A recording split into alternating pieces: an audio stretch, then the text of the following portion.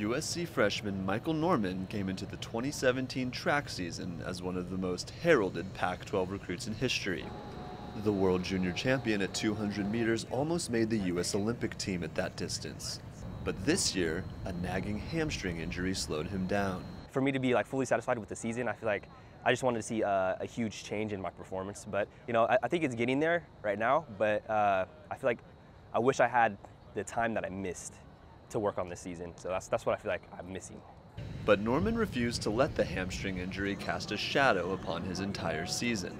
In fact, he won the Pac-12 title at 400 meters, his secondary event, and also got a conference crown as part of the Trojans' 4x400 meter relay.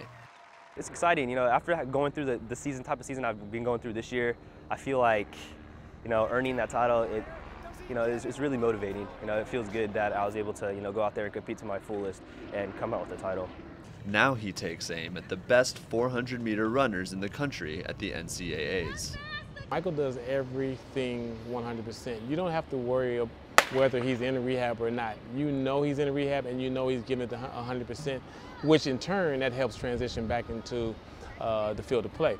More than anything, he was disappointed that he couldn't run for his team.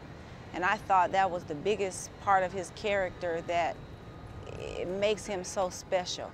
Norman believes it will take a special performance, even by his standards, if he wants to take home the NCAA title in the 400 meters. A national record, honestly, because Fred Curley, he's the truth. Great competitor. Haven't raced him yet, but he's going to be the guy to take down if you want to win. He's going to get the collegiate record for me. So Fred Curley just broke the collegiate record, which I held for 25 years. And Michael came up and said, "Coach, I'm going to get it back for you." Except this time he's going to own it. It's also fair to wonder if Norman's first collegiate season could be his only season. Turning pro became all but a foregone conclusion when Michael participated in the Olympic trials for the Rio Games last July. It's just a question of when.